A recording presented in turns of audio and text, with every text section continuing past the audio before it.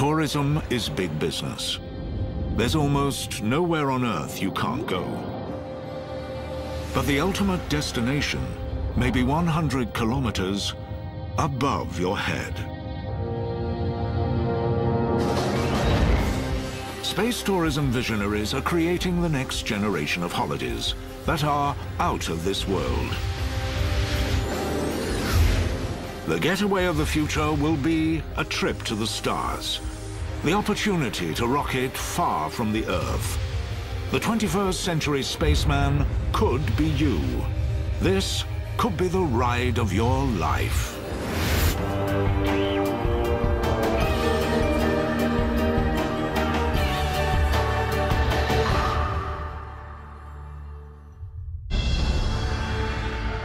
The Final Frontier offers the greatest adventure holidays. Check into a luxury billion-star space hotel. Catch a game of football in zero gravity. Or treat your partner to a date with a difference by taking them to dinner, trillions of kilometers from home. The Wright brothers didn't think there'd be hundreds of people having a meal going to London. I think that in my lifetime you will see resort hotels in orbit.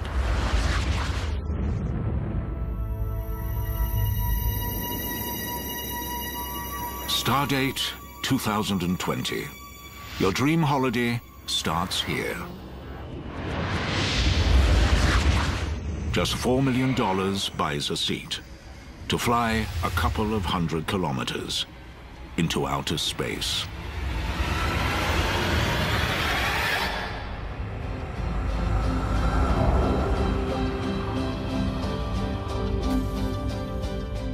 This is the Galactic Suite Space Resort. Your room is a super deluxe pod with zero gravity as standard. And this room comes with the most incredible of views. The resort orbits the Earth every 80 minutes. It's possible to watch not just one spectacular sunset, but 15 every day. And this isn't science fiction. It's about to become science fact. In the Spanish city of Barcelona, a team of space architects are hard at work designing a space hotel fit for the stars.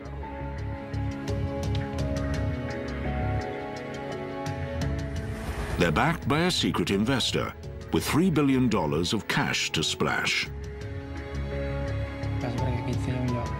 And they're already taking reservations.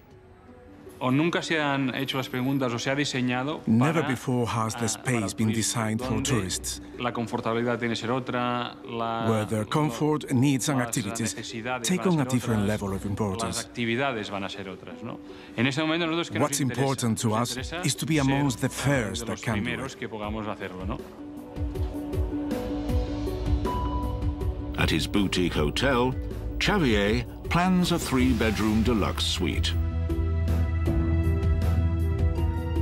The hotel will travel around the globe at 30,000 kilometers an hour, 450 kilometers up. Xavier's even planned a holiday wardrobe for the space tourist. Check in and slip on a Velcro spacesuit. And you can attach yourself to a wall like Spider-Man. 38 wealthy wannabe space tourists have already booked their hotel rooms in outer space, even though the plans are still on the drawing board.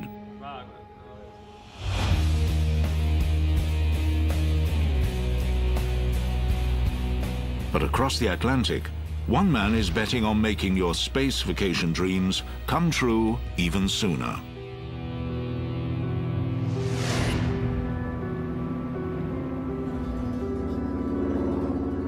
Just a few kilometers from the casinos, billionaire hotelier Robert Bigelow is taking the biggest gamble of his life.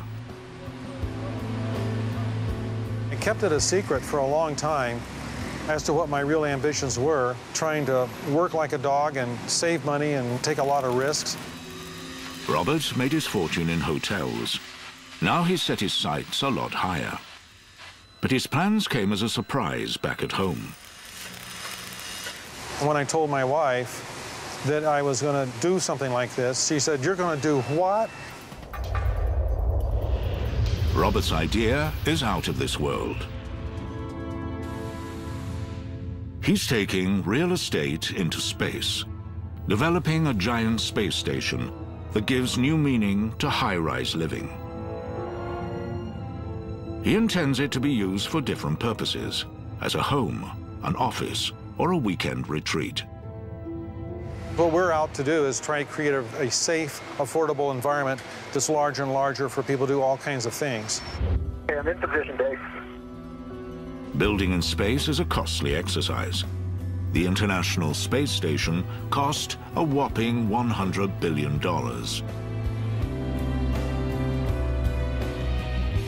Robert needed a design that would be far easier to construct and one that wouldn't break the bank to build.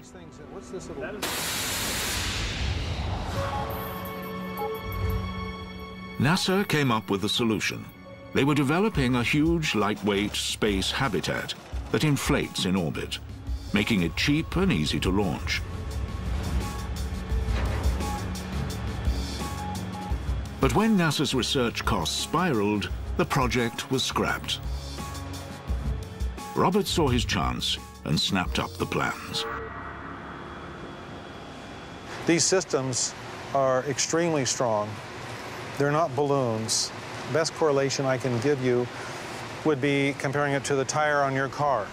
And it's made up of multiple layers, steel belts, and other kinds of very strong materials. And that's the same way with our architecture. But would the idea fly? There was only one way to find out.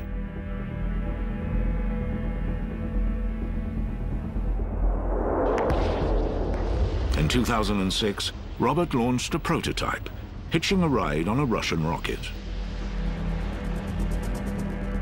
In my mind, I thought, there's going to be all kinds of things going wrong. We're going to fail. To everyone's amazement, not only did the station inflate, but it also managed to broadcast extraordinary live footage back to Earth. Biggest shock was, oh my God, you know, what we're doing is working for real. It can't get any better than this. Now Robert is building the real thing, a full-sized place in space. The launch party is planned for 2014, and the onboard entertainment promises to be spectacular.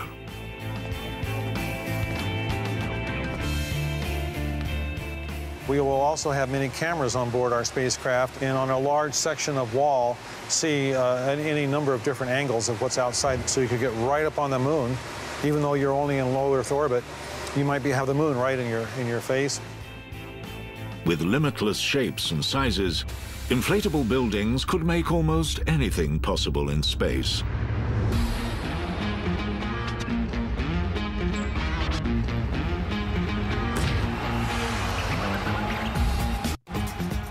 Imagine experiencing new sports that can only be played in the zero gravity of space.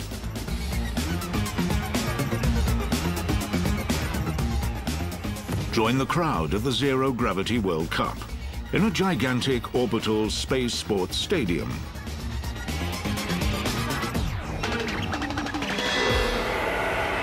Come on!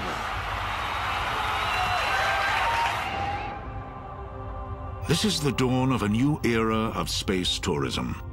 The sky is no longer the limit. But some have been unable to wait to get their space fix.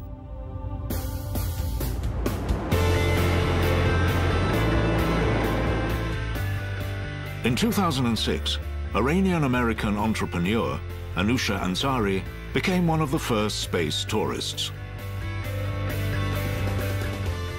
I believe that there is something inside us always attracting us to the night skies, maybe because we're made of stardust. She paid $20 million to take a holiday at the International Space Station and made a video of her adventure.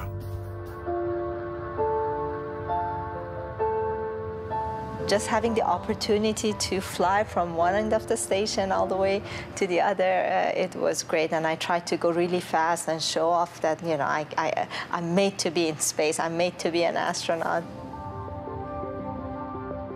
Everything on board was pretty relaxed, especially in the dining room. It's the only place that you're allowed to play with your food.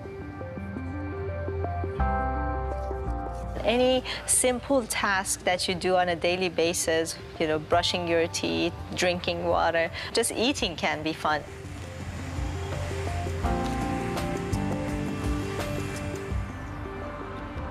And in space, there's not much space. But this is a room with a view. This is my sleeping bag right here, right by the best view from the world. And I can see the clouds, the Earth rotating by. I see the curvature right there.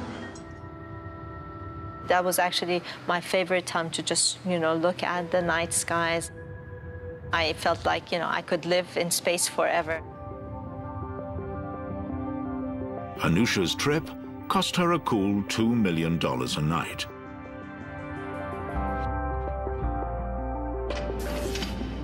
But there's good news for the rest of us. In your lifetime, you could be taking your own, more luxurious, affordable space adventure. 10, 9, 8, go for main engine start. 6, 5, 4. One thing stands between you and the ultimate holiday in space: gravity. Space shuttle Atlantis, reaching the crest of its historic. To overcome it costs a fortune. $500 million per shuttle launch. The rockets use vast amounts of fuel, held in gigantic throwaway tanks. It's clear that for space tourism to take off, some clever thinking was needed.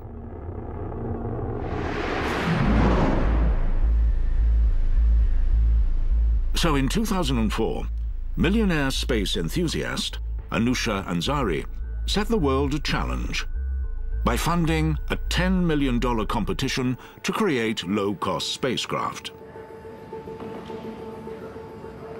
The only thing that can drive innovation is competition, to make access to space faster, safer, easier, and cheaper.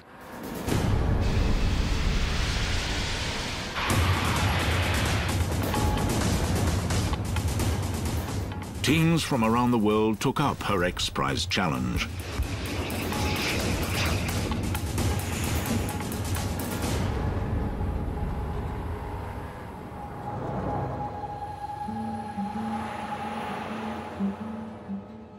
But in Mojave, California, maverick engineer Burt Rutan was ahead of the game. He was already working on a secret spacecraft. Can you do a dog? A dog? Burt is an aviation legend. You might say he's light years ahead of the competition. Okay, I'm going to do a lion. Okay, you ready? He had already built a plane so lightweight, it flew around the globe on a single tank of fuel. And he smashed altitude records with Proteus, which soared to more than 63,000 feet. Ready to go? Now, he's set his sights on sending tourists into space. Listening to those that have been in space, the way they describe it, it seems life-changing to look down on the planet. And a chance to go there and look at that? Wow. Just 5 months after the X Prize was announced, Burt Rutan rolled out Spaceship One. It had taken more than 3 years to build.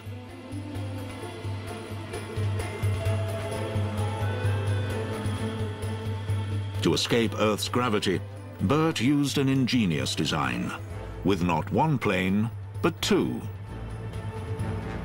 An aircraft would carry the space plane beneath its fuselage and release it at 50,000 feet, to rocket into space.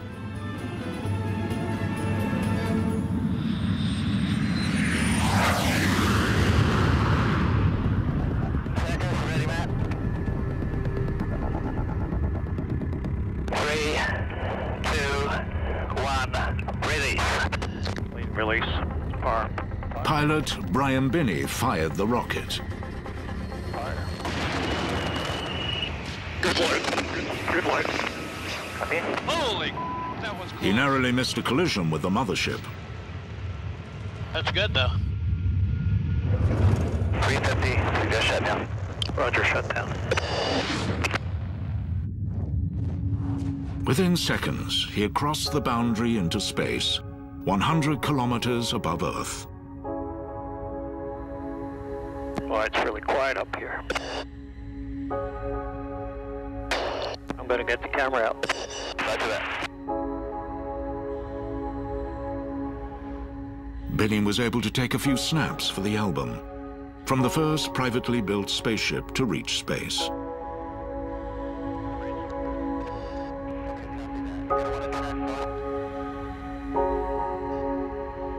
RCSC on. Copy that, Brian. It's moving and it's green. The CTM's a little warm, but looking fine. 3, 2, 1, coming down. The civilian race for space had been won.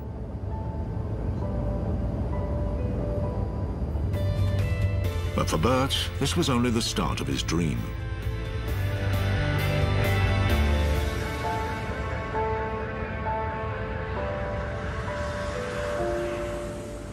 If I could please invite onto the stage Bert Rutan, the designer of the first private spaceship, Spaceship One. Bert?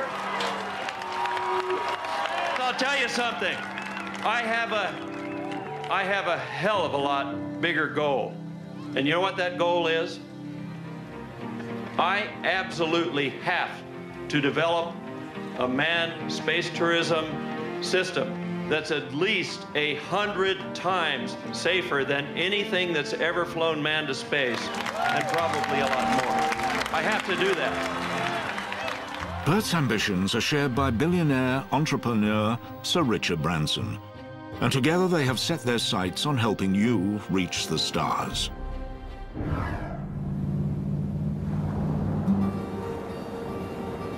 Thousands of kilometers away, at his private Caribbean island, Necker, Richard puts his mind to taking tourists into space. I'm old enough to have seen the moon landing, and I assumed that I one day would go to the moon. But the decades went by, and government-run space agencies were not that interested in getting you or me into space. So, out of frustration, we decided to create a private spaceship company where we could get as many people as possible to be able to experience spaceship travel.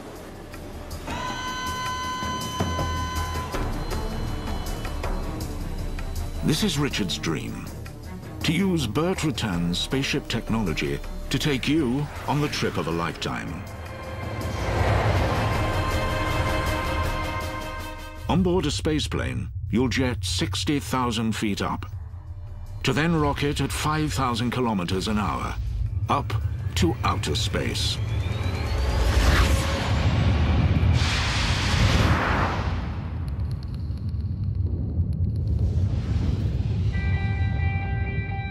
Pop your seatbelt and float in zero gravity.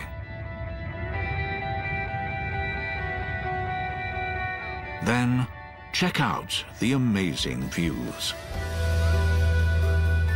You'll coast 104 kilometers above Earth for 6 whole minutes, until it's time to go home.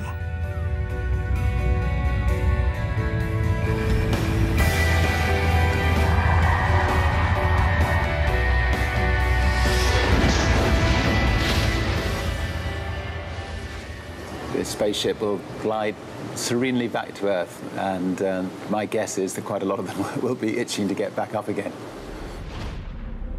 Today, rocketing to space isn't for the faint-hearted.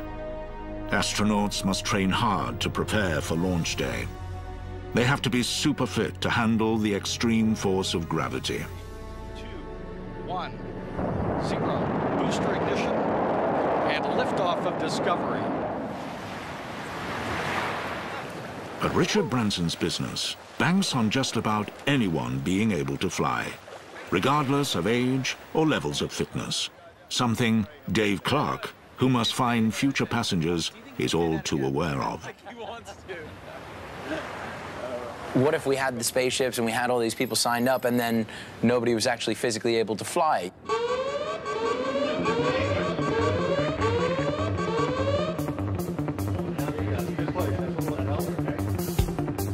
To find out if the average person could jet into space, the NASTAR Center in Philadelphia has developed a custom flight simulation. We've developed a centrifuge program to replicate as almost exactly what's going to happen to your body in your trip into space. GX now, concentrate on your breathing. And finding out how most people would react has never been done before.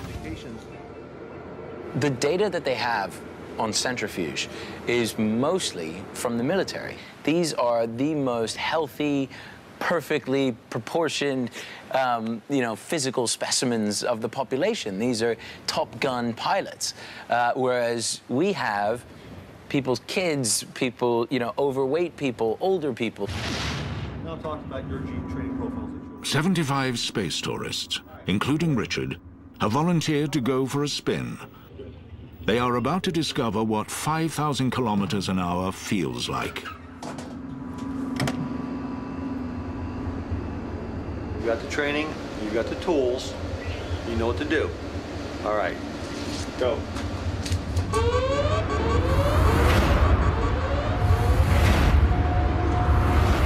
You're at Mach 2, climbing at 80,000 feet.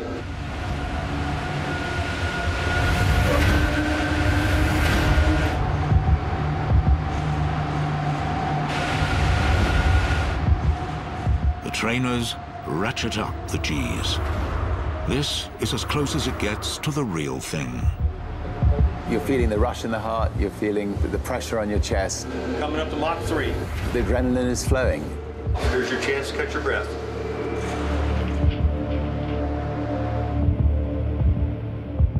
Thank you very much. Richard, tell us, what was it like? It was wonderful. I mean, it's so important to go through that so that when you actually go into space, you can just lie back and enjoy the whole experience and not be worried about, is your body going to cope? Richard sails through the test. But will the oldest volunteer, scientist Professor James Lovelock? He's 91 years old, and he's hoping he too will be able to fly to outer space. Space tourists will feel the power of G-forces. During takeoff and landing, the heart struggles to pump blood to the brain. But with training, it is possible to avoid the dangers. By squeezing your leg muscles, you can improve blood flow, making for safer spaceflight.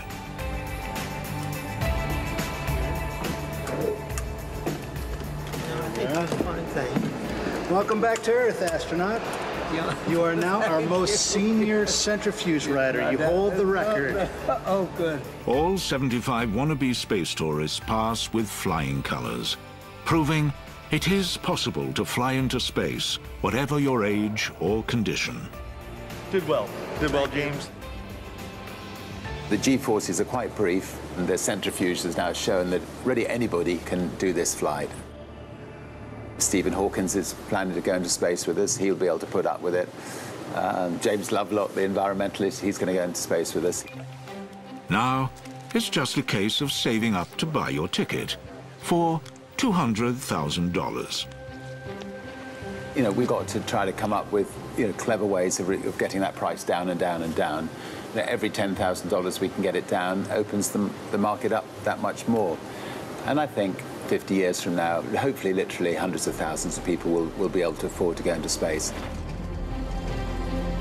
Richard Branson had the vision to turn space into the ultimate tourist destination.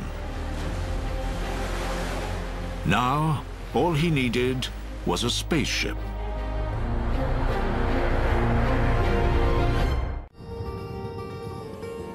Back in Mojave, following his X-Prize win, Burt Rutan and his team started engineering his space tourist dream. what we're doing is important because it's doing something that's never been done. Bert's prize-winning prototype, Spaceship One, carried just one pilot into space. There's not enough room for space tourists, so Bert scales up his spaceship and creates a version for 6 passengers. And it's built with the sightseer in mind. Each passenger gets a window seat next to an aisle. It's double the size of its predecessor, so it needs a bigger, twin fuselage mothership. But safety is always a top priority.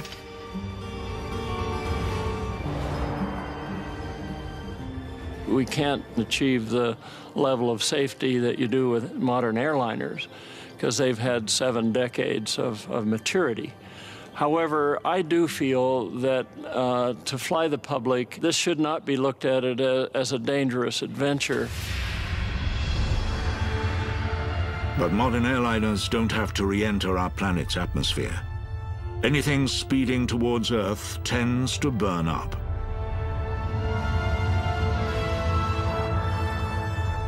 Bert's determined to ensure his spaceplane will be hundreds of times safer than spaceflight today. So, he has developed a revolutionary way for his spaceship to re-enter the Earth's atmosphere slowly.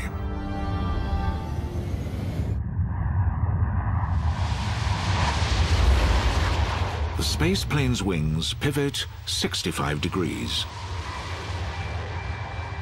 Its fuselage flattens into the airstream, creating stable drag, like a shuttlecock. Spaceship Two is so lightweight and the drag so high, it rapidly slows down without heating up. Then, at 70,000 feet above the ground, the wings realign like a glider, and the craft touches smoothly down on the runway.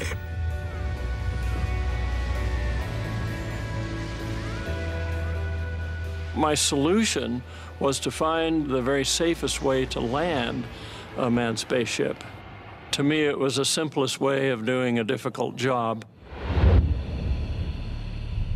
October 2010. It's taken 5 years to develop Spaceship Two. Today, she's leaving the hangar for her maiden voyage. At Mojave Spaceport, there is only one question on everyone's lips. Will she fly? Richard and Bert have gambled their reputations and a small fortune on the odds that she will. They are about to find out.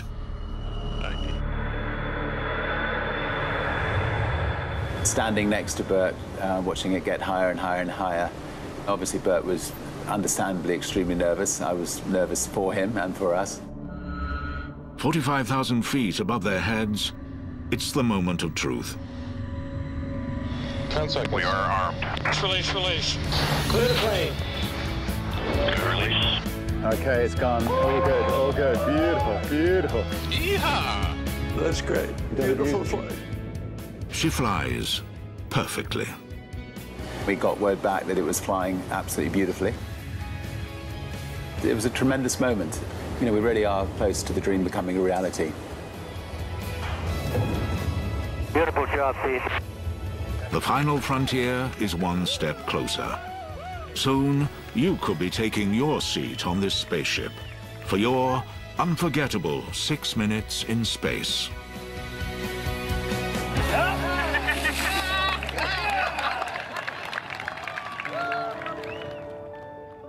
But for these stargazers, this is only the beginning.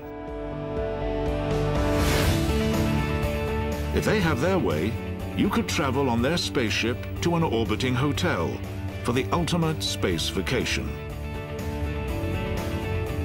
A lot of my life has been about dreams. If you don't dream, you don't make anything. One day you might see a giant V floating around the Earth. The Wright brothers didn't think there'd be hundreds of people having a meal going to London. I think that in my lifetime you will see resort hotels in orbit. Staying at a space hotel, you can expect more than 5-star luxury. From here, you can gaze on an entire galaxy. I think the important thing about being in a space hotel is that you have massive windows, and so you can look out at the universe around you and marvel at it. And once you've been there, space travel agents will be booking your trip to the next holiday hotspot.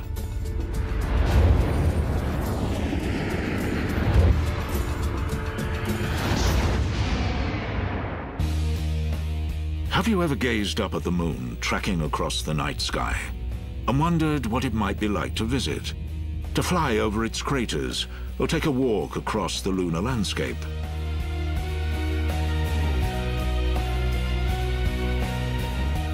At 400,000 kilometers from Earth, it would take you days to get here. So once you get here, you're going to want to stay around. In Las Vegas, Robert Bigelow thinks he can offer you the perfect place to stay. His inflatable space station could open as the first moon hotel. What you have is an entire station that's really a potential lunar base. We would use low Earth orbit as the trial place of assembling these craft. And with a few modifications, we can turn these stations into bases. Once you land here, Hotel Moon will offer the latest in cosmic comfort. This is one resort where they really will have thought of everything, including the breakfast buffet.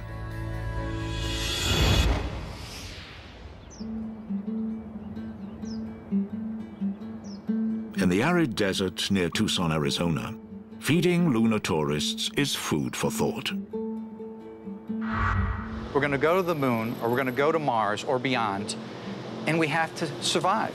And unless we're going to carry a picnic basket of fresh vegetables and processed foods, which we can't do in the long term, we're going to have to grow our own. If you're going to enjoy fine dining on the moon, you'll need a space food expert like Dr. Gene Giacomelli. He knows how to grow crops that are out of this world.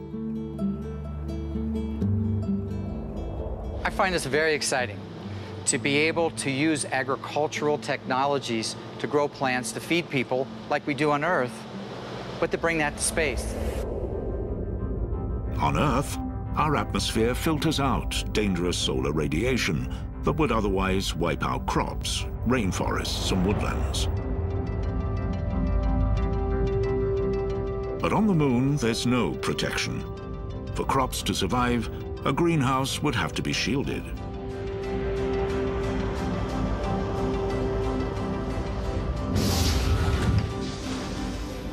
Buried underground to protect it from the sun, it could nurture crops with very little help from people. The lunar greenhouse, in many ways, is a robot. It automatically provides its climate so that the plants grow in the way we want them to grow. It provides the temperature and the light, carbon dioxide, as well as the hydroponic system for nutrients and water. Gene and his team have already built a prototype lunar greenhouse. On the moon, it would assemble itself, pre-packed with seeds ready to germinate. These plants don't even need soil. They can hang inside plastic envelopes, their roots bathed in nutrient-rich water. But there it is. Nice roots, Dr. G. We're growing tomato, sweet potato, strawberry, and lettuce. And this certainly isn't a full diet, but it does offer the crunchiness of a salad, carbohydrate with sugar, and strawberry as a sweet fruit. Lunar crops will generate drinking water and convert carbon dioxide into breathable oxygen, giving you not just a taste of home, but keeping you alive in space wherever you go. The system certainly can be used on Mars and the Moon, but why not beyond? Why not in space stations and intergalactic traveling spaceships providing food and life support for the space travelers?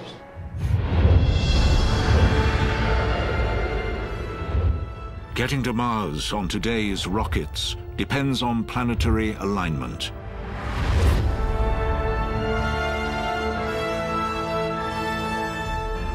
The flight is only possible every 2 years, and the trip takes 7 months.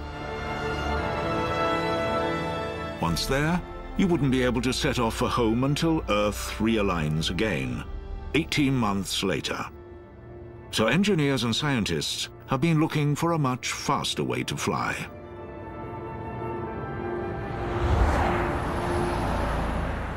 Houston, Texas. Behind these shops, in a seemingly bland warehouse, a multi-million-dollar experiment is underway that could put Mars on your space trip itinerary. Franklin clocked a record-breaking 7 trips on the space shuttle.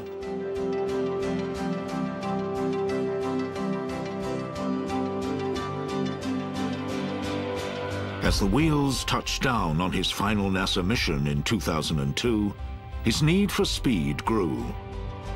He needed a faster set of wings.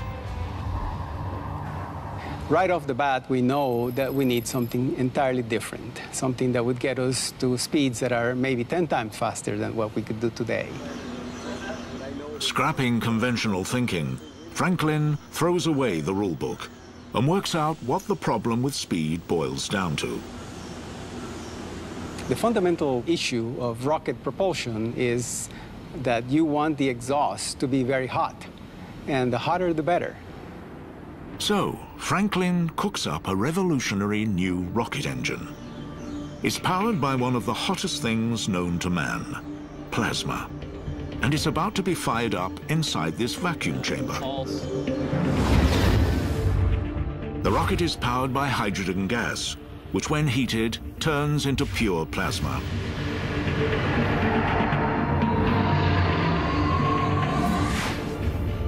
Powerful magnets push the plasma through the engine to supercharge the spaceship.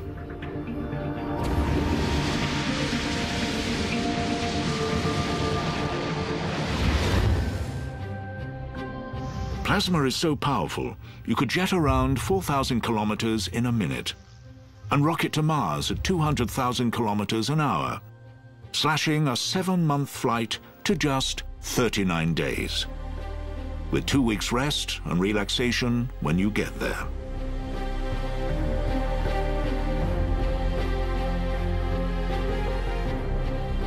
That's a 100-day return trip compared to 3 years flying today's rocket ships. All my life, I've dreamed about going to Mars and beyond. Space is like a drug, you know, once you get hooked, you don't want to give it up.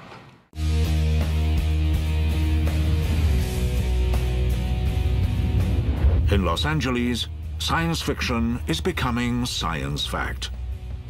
NASA scientist Dr. Kevin Grazier advises Hollywood on science fiction. And he thinks what you see on the big screen could be just around the corner. The days of a few astronauts, cosmonauts, going into space, that's over. In the not-too-distant future, we're going to see you, me, regular people going into space. Kevin thinks science will let us boldly take a holiday where no man has done so before. A really far-out propulsion system that NASA has actually looked into is antimatter. Buckle up for a journey on board your intergalactic space liner powered by antimatter. A look under the bonnet reveals a magnetic chamber that contains antiparticles. They're fed through magnetic rings to collide with their nemesis, matter. In just a nanosecond, billions of explosions create an enormous surge of energy, 10 million times more powerful than today's rockets, with a top speed of just over 1 billion kilometers an hour.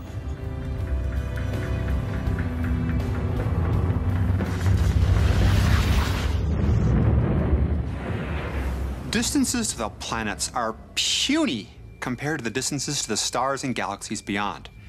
If we're going to go to places further than our solar system, we're going to have to speed things up quite a bit. Enter wormholes. Even flying at light speed to our nearest major galactic neighbor, Andromeda, gives new meaning to long haul. It's a 2.5 million year flight time, So if you're going to cruise beyond the Milky Way, you're going to need a serious shortcut. The name wormhole comes from an apple. Imagine a worm on the surface of the apple who wants to get to the other side. He can do it one of two ways. He can walk all the way around the outside, or he can chew through the middle. The second is a lot shorter, and that's the basic principle of a wormhole. If we could bend space-time, we could create a wormhole, a time-saving tunnel that connects two places trillions of kilometers apart. Wormholes might already exist and could become your intergalactic freeways to mind-boggling vacations.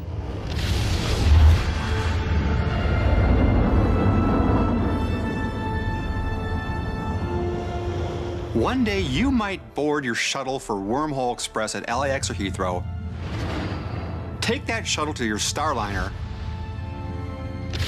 and zap!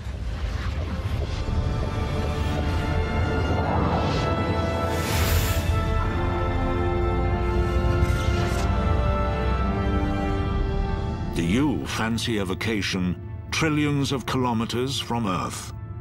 To holiday in a floating city? To soak up a different sun in a distant galaxy?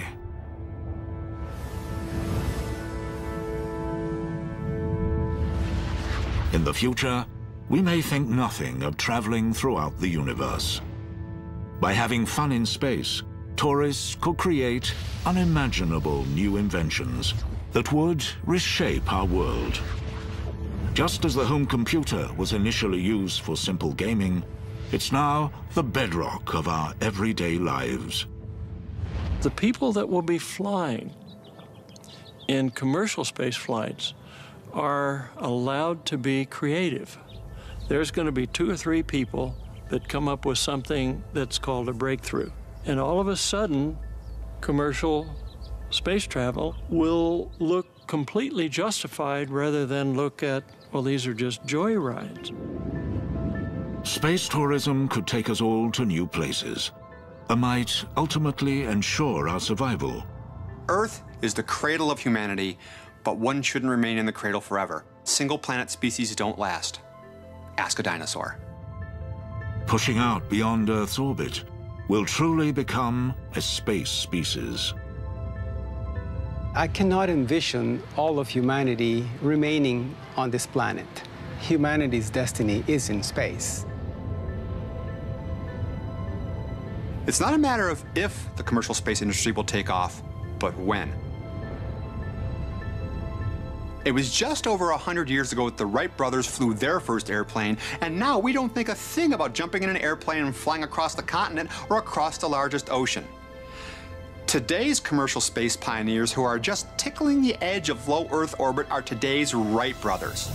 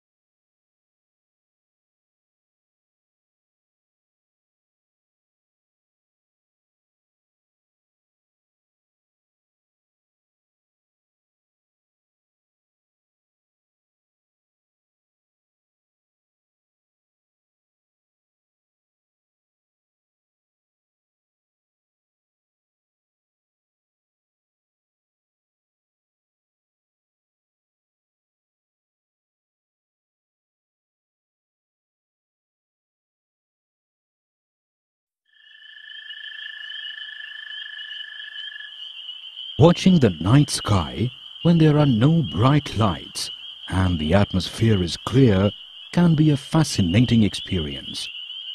Look at the sky on a dark, clear night. Observe it carefully. You will see the entire sky dotted with countless twinkling objects. These objects are called stars. Some stars are bright and some not so bright. The star-like objects which do not twinkle are planets. The stars, the planets, the moon, and other objects in the sky are called celestial objects. If you observe the moon continuously for several nights, you will notice that there is a visible change in the shape of the moon every day.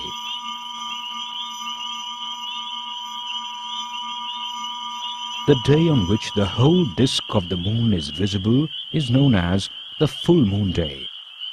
Thereafter, every night, the size of the bright part of the moon appears to become thinner and thinner. This phase is called waning. On the 15th day, the moon is no longer visible. This day is known as the new moon day. The next day, only a small, thin portion of the moon appears in the sky. This is known as the crescent moon. Thereafter, every night, the size of the moon grows larger. On the 15th day, once again you will be able to see the full moon. This phase is called waxing phase. The various shapes of the bright part of the moon as seen during the month are called phases of the moon. The phases of the moon occur due to the relative movements of the earth, the sun and the moon. The moon does not produce its own light, whereas the sun and other stars do. We see the moon because it reflects the sun's light.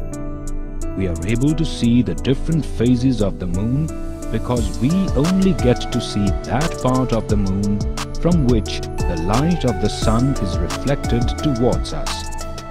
The result is the phases of the moon. The moon is a fascinating object for poets and storytellers. It is almost 400,000 kilometers from Earth. If you go near it, you will find that there are many craters of different sizes on its surface. The moon's surface is dusty and barren with no water. It has a large number of steep and high mountains. Unlike the Earth, there is no atmosphere on Moon. Look at the lunar module of Apollo 11. Observe the footprints in the sand. They are Neil Armstrong's footprints. He was the first man to walk on the moon. Notice how even after 40 years, the footprints are still clear. They look clear and shall remain so for millenniums. This is because there is no air on moon to blow the footprints away. The sun and the celestial bodies which revolve around it form the solar system. The solar system consists of a large number of bodies such as planets, comets, asteroids and meteors. The gravitational pull of the sun keeps these celestial objects revolving around it. A planet has a definite path in which it revolves around the sun. This path is called an orbit. The time taken by a planet to complete one revolution is called its period of revolution. Besides revolving around the sun, a planet also rotates on its own axis. The time taken by a planet to complete one rotation is called its period of rotation. There are 8 planets that revolve around the sun. 8 planets in their order of distance from the sun are Mercury, Venus, Earth, Mars, Jupiter, Saturn, Uranus and Neptune. Exposed to the full glare of the sun lies Mercury, the nearest planet to the sun. Mercury rotates very slowly. One day on Mercury is about 58.5 Earth days long. Mercury has no atmosphere, which means that there is almost no air on Mercury. These factors contribute to the fact that the surface of Mercury has the greatest temperature range of any planet in our solar system. The surface temperature on the side of Mercury that is closest to the Sun reaches 427 degrees Celsius, while on the night side the temperature drops to minus 183 degrees Celsius. Mercury has no natural satellite of its own. Rotating slowly and in the opposite direction as almost all the other planets is Venus. Venus has no natural satellite of its own. It is almost identical in size, gravity, and density to the Earth, and it also has an atmosphere. On the surface, Venus has volcanoes, mountains, and sand. The temperatures on Venus can reach almost 482 degrees Celsius. Venus is global warming at its worst. The atmosphere contains mostly carbon dioxide, making Venus a highly toxic place. Venus is mostly covered with yellow clouds, which reflect sunlight, making it the brightest planet in the sky. It appears in the eastern sky before sunrise, or sometimes it appears in the western sky just after the sunset. Therefore, it is often called the morning or the evening star, although it is not a star.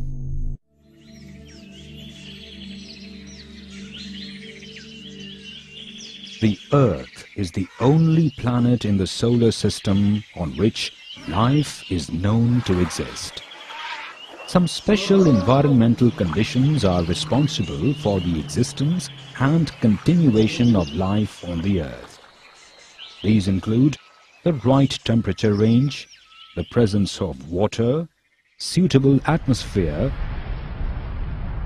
and a blanket of ozone, and just the right distance from the Sun. The Earth appears blue-green due to the reflection of light from the water and landmass on its surface. The Earth's axis of rotation is not perpendicular to the plane of its orbit. The Earth is inclined to its orbital plane at an angle of 66.5 degrees. This tilt is responsible for the change of seasons on the Earth. The Earth has only one natural satellite, the Moon. The first planet outside the orbit of the Earth is Mars.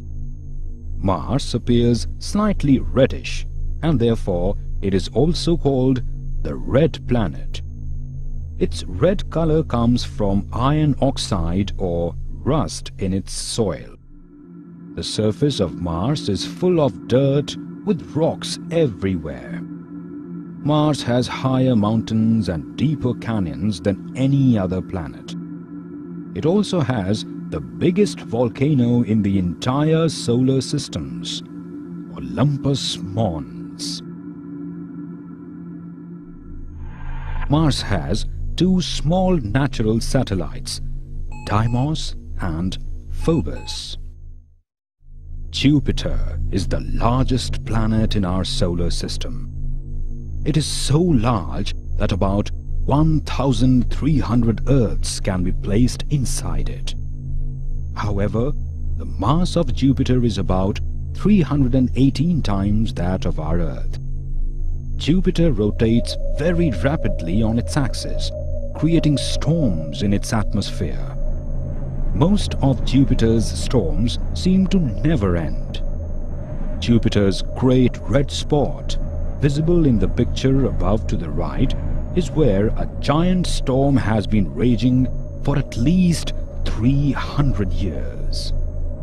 Observe 4 of its large natural satellites. Jupiter has 63 confirmed natural satellites, which is the largest number of satellites for any planet in the solar system. It also has 3 faint rings around it. Beyond Jupiter is Saturn, which appears yellowish in color. What make it unique in the solar system are its beautiful rings. There are 7 rings around Saturn. These rings are not solid, but rather are made up of particles of ice, dust and rocks. Saturn is the least dense among all the planets. If you were to throw Saturn in a huge ocean, Saturn would float on it. Saturn has 62 confirmed natural satellites. Titan is the largest natural satellite of Saturn. It is the only celestial object other than Earth where liquid has been found. Rotating from east to west is Uranus, the 7th planet in the solar system. Uranus is unique in our solar system because it is tilted 98 degrees. Its atmosphere is composed of hydrogen, helium and methane.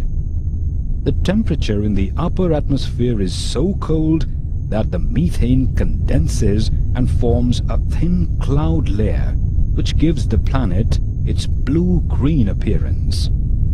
Uranus also has rings, but they don't stretch out as far as the rings of Saturn.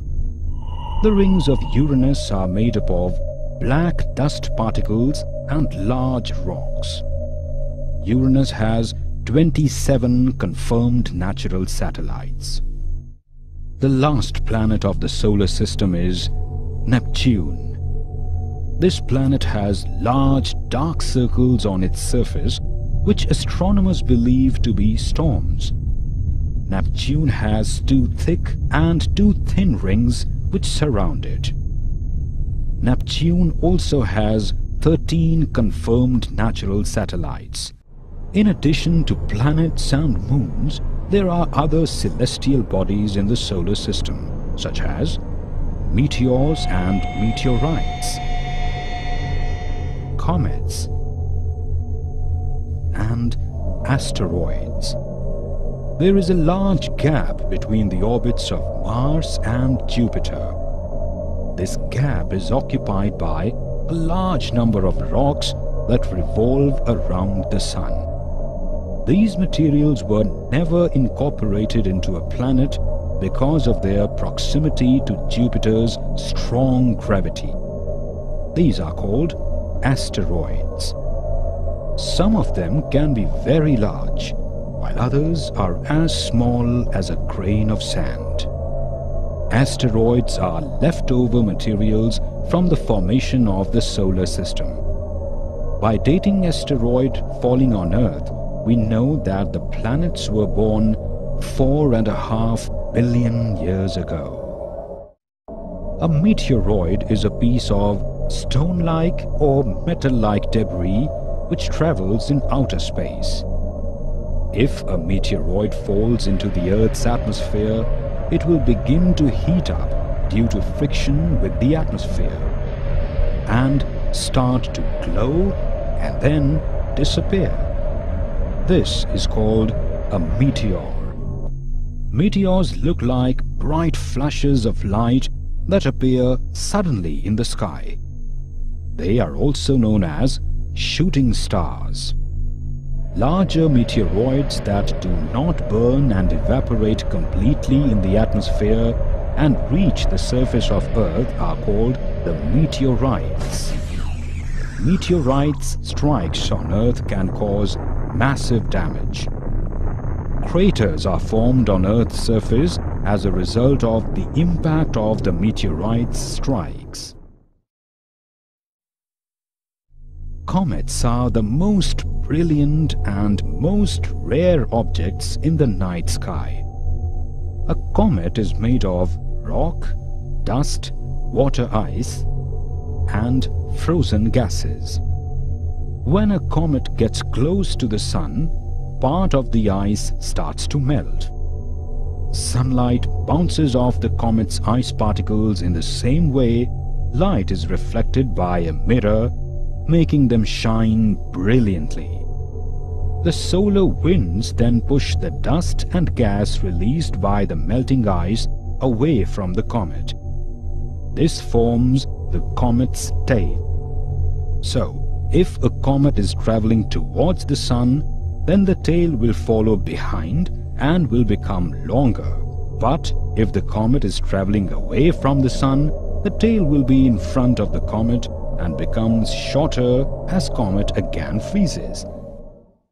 Besides the moon, artificial satellites revolve in orbits very close to Earth. Artificial satellites are always launched from Earth. India has also launched various satellites. Some of these artificial satellites are Aryabhat, INSAT, IRS, and Kalpana-1. Artificial satellites are used for various applications like radio and television signal transmission, weather forecasting, remote sensing, and telecommunication. Hello, I'm Rebecca Barnes and welcome to the Science at ESA podcast. In this episode, we'll discover the motions of stars, learn how astronomers measure their distances, and look at the new European mission that will really get to grips with our place in the universe. For thousands of years, humankind has relied on the positions of stars in the night sky to develop calendars, to tell the time, and to navigate the seas and oceans. Astrometry, the measurement of the positions and motions of celestial objects, is one of the oldest branches of astronomy.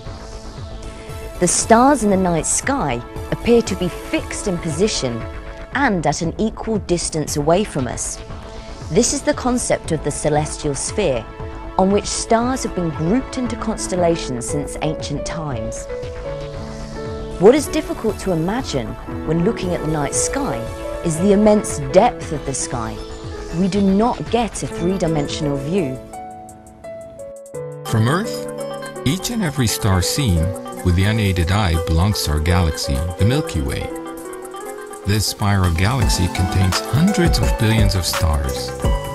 If we could travel out of the galaxy and look back, we would see that our Sun lies about 2/3 of the galaxy's radius away from the center. Measuring the positions of the stars in the galaxy and calculating their distance from Earth is complicated, because all the objects in the sky are constantly in motion. The Earth rotates about a slowly wobbling axis, whilst it orbits the Sun. The Sun itself wobbles slowly about the center of the solar system as a result of the gravitational pull of the planets. The Sun and all the other stars in the Milky Way move around the center of the galaxy in different orbits and therefore at different speeds. Incredibly, the Sun takes more than 200 million years to orbit the center of the Milky Way once. So to measure the position of a star and its movement, astronomers need to know its right ascension and declination. In other words, its longitude and latitude on the celestial sphere. As well as these, 3 further parameters are required. One is distance, and the other 2 are associated with the star's motion on the celestial sphere. The 3 stars famously known as Orion's belt. As these stars orbit the center of the galaxy, slowly, over time, their positions in the night sky change. This movement is known as the proper motion and is a result of a star's motion through space relative to the solar system. Due to the vast distances to the stars, the proper motion of a star measured over a period of 1 year is extremely small. It could take a star thousands of years to move through the apparent size of the moon on the night sky. Stars also move towards or away from an observer along their line of sight. This motion is known as a star's radial velocity and plays an important part in building a true picture of a star's movement in our galaxy. With everything constantly in motion, how do astronomers measure the distance to the stars? If the position of a star on the celestial sphere is observed over a period of 1 year, as the Earth orbits the Sun, the closest stars will appear to move against fixed, more distant background stars. This is the parallax. It is the only direct way to measure distances to celestial objects. Astronomers measure the position of a star from 2 points in the Earth's orbit with a known separation. This distance and the measured angular displacement with respect to the fixed background can then be used to calculate the distance to the star. Due to the concept of parallax, a star followed for a year appears to draw out a small circle against the background, which is actually due to the Earth's orbit around the Sun. The further away the star, the smaller the circle. This means that at some distance this circle will appear to be a point, and the parallax would be impossible to measure. For stars which are more than a few thousand light years away from Earth, the parallax angle becomes too small to be measured accurately by ground-based observatories. Therefore, astronomers have developed other indirect methods to find distances to celestial objects that depend heavily on theoretical models and assumptions. The discipline of precisely measuring the positions of stars has a strong European heritage. Astrometry was pioneered long before the astronomical telescope existed. In ancient Greece, Hipparchus of Nicaea painstakingly made naked eye measurements of the positions of the stars and planets, producing the first catalogue of just over 1,000 stars. Over the centuries, many astronomers, including Tycho Brahe, John Flamsteed, and Otto Struve, continued this task with ever-advancing technology. Accurate measurement of star positions from the surface of the Earth is a difficult task. Positions can only be measured relative to other stars that can be seen, and only within a small portion of the sky. In addition, the Earth's atmosphere distorts the stellar images to some degree, thereby limiting the accuracy with which their location can be defined. The biggest advancement in mapping the stars came late in the 20th century, 40 years after the beginning of the space age. In 1989, Europe launched the first spacecraft to chart the positions of the stars. During a mission lasting just over 3 years, Hipparchus mapped over 100,000 stars with very high accuracy. This provided astronomers with a three-dimensional picture of the distances and movements of stars in the vicinity of the Sun. The wealth of data collected by Hipparchus is still being used by astronomers all over the world, more than 15 years after the satellite ceased to operate. When measuring the positions of stars, a huge amount of information is collected. This information is extremely important in all disciplines of astronomy, such as studies of the solar system, stellar structure and evolution, the Milky Way, cosmology, and even general relativity. Let's have a look at a few examples. With information collected by the Hipparchus mission, astronomers were able to determine that the Milky Way is changing shape and identified that billions of years ago our galaxy swallowed a small, neighboring galaxy as it passed too close.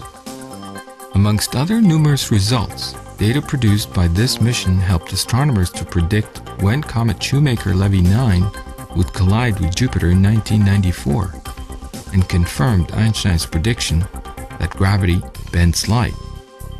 Catalogs of star positions are routinely used to point ground-based telescopes, navigate space missions, and drive planetaria.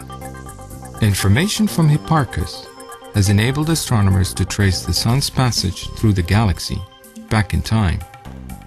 This has shown that over the last 500 million years, the Sun has passed through 4 of the Milky Way's spiral arms.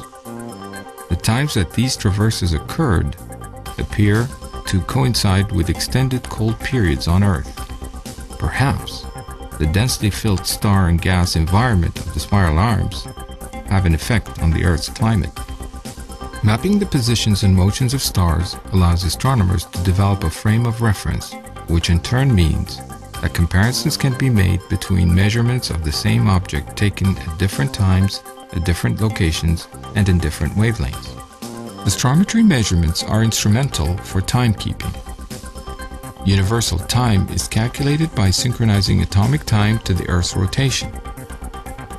Measuring star positions allows a frame of reference to be developed, so as more accurate positions can be achieved, a better measure of the Earth's rotation can be determined. In combination with other data, many other physical properties of a star can be determined from astrometric data, such as the luminosity, radius, mass, and age. This information is then used to understand the internal structure and can lead to even deeper explanations of stellar and galactic evolution. Accurate data about the distances of stars, combined with models of stellar evolution, are used to find stars that are like our Sun now. These solar twins are targets in the hunt for exoplanets which may harbor life. This is just a small taster of the exciting and fundamental science to which astrometry data can be applied. Further examples are tracking near-Earth objects, the discovery of new objects within the solar system, and even the dynamical consequences and distribution of dark matter in our galaxy and the universe. Despite the wealth of data delivered by Hipparchus, fundamental questions about our galaxy remain. In the night sky, the Milky Way can be seen as a band of dust and gas that obscures the view of the galactic center at visible wavelengths. Studies of other galaxies have shown that the structure of the Milky Way should be in the form of a disk, a central bulge, and a halo. Astronomers are sure that our galaxy's disk has a spiral shape, but how the arms formed and exactly how many there are remains unclear. To really see the structure of the Milky Way, astronomers need to observe a much larger sample of stars that cover the entire spatial extent of the galaxy. The Hipparchus mission only saw a tiny fraction of stars in the Milky Way and was limited to a region around the solar system, therefore not enough to lead astronomers to conclusive results. More stars at greater distances need to be mapped. ESA is continuing to build upon the European heritage of astrometry and the legacy of Hipparchus with Gaia, a new European mission that is due to launch early in the next decade. Gaia will be able to detect much fainter stars and provide more accurate parallaxes than the Hipparchus mission. Gaia will therefore, over its 5-year lifespan, be able to study 1 billion stars in the Milky Way and beyond, to make the largest and most precise 3-dimensional map of our galaxy. To make this colossal study, the Gaia spacecraft will have 2 optical telescopes which will focus light onto one enormous focal plane, feeding 3 instruments. The astrometric instrument will detect stars as they cross the field of view, giving astronomers the star position, proper motion, and parallax. The photometric instrument will collect information about the star's color and brightness, and the radial velocity spectrometer will provide astronomers with spectra of the star in order to determine how fast it is moving towards or away from us. To achieve the precise and accurate measurements that will be needed, the Gaia payload must remain mechanically and thermally ultra-stable. This is achieved by using a special ceramic material to construct the payload and by shielding the payload with a large sun shield that will be unfolded after launch.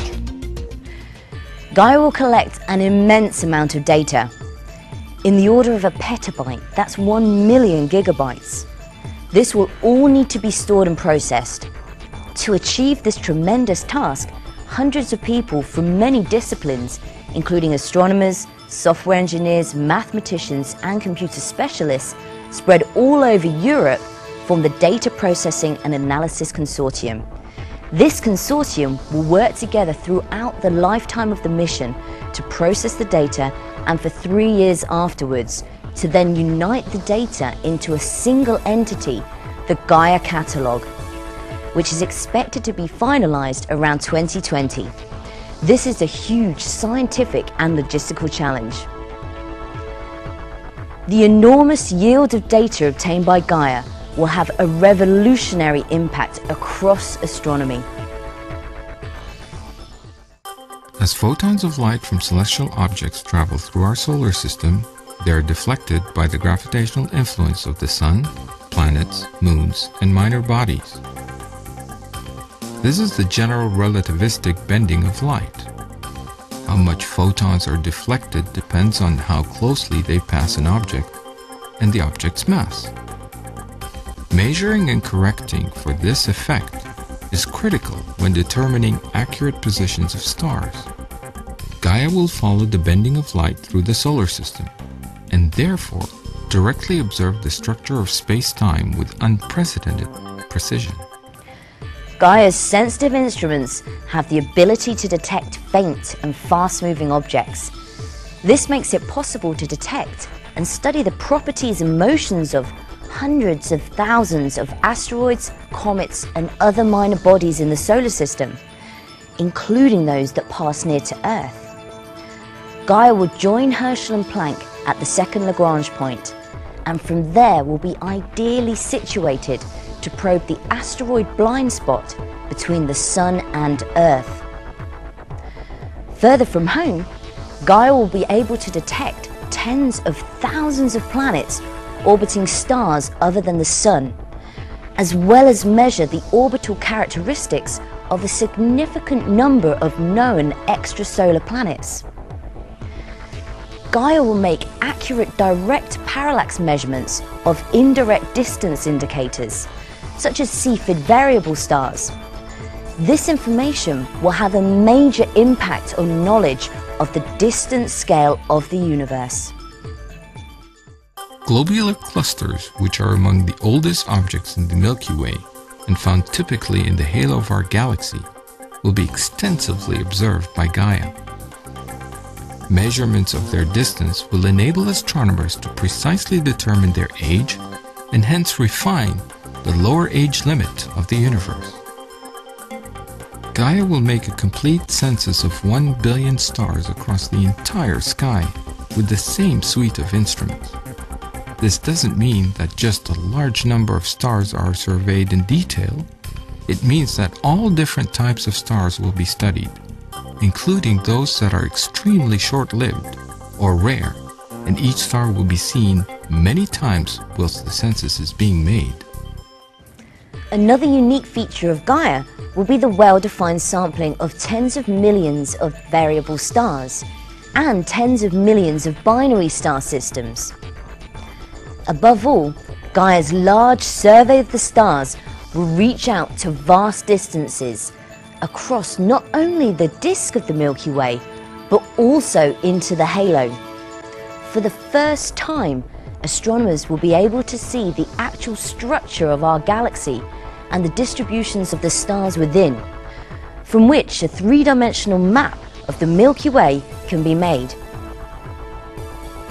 With this crucial information about the shape of our galaxy, the precise positions, parallax distances, radial velocities, and proper motions of 1 billion stars, Gaia will provide astronomers with enough data to reveal the history of our galaxy.